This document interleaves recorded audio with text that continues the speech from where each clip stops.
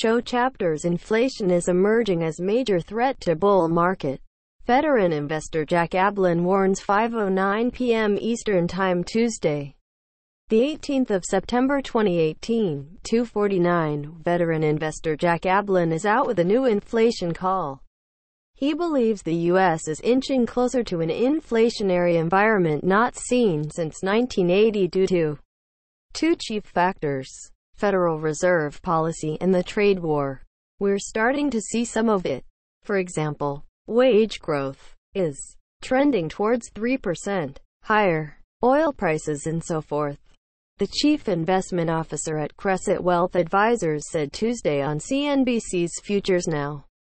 Even though he views inflation as one of the biggest near-term risks facing investors today, Ablin isn't predicting the 1980s crippling rate near 15%.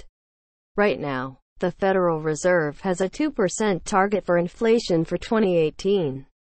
"I'm not worried about runaway inflation," he said. "We kind of cured that in the late 70s and early 80s. However, in order to prevent runaway inflation, we need an aggressive interest rate policy." According to Ablin, it could prompt the Fed to overshoot, eventually lifting interest rates above fair value in order to keep inflation benign. Pair that with the U.S. looking to bring production back home, and Ablin predicts it's a recipe for an inflation comeback.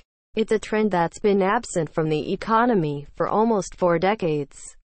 This trend towards mercantilism, in other words, we want to do all of our business domestically and try to keep trade to a minimum, has the potential to reverse that pendulum that swung in favor of globalization, in favor of higher productivity, in favor of lower prices, and start to shift that the other way. He said, "The bond market is beginning to get a little concerned about it. Stocks are not there yet."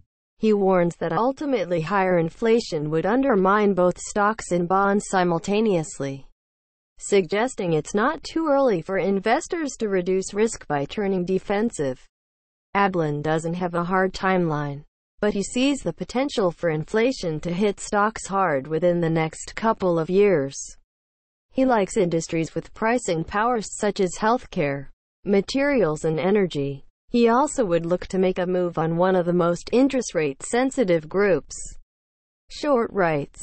Ablin said, Vote to see results. Total votes, not a scientific survey. Results may not total 100% due to rounding. Disclaimer.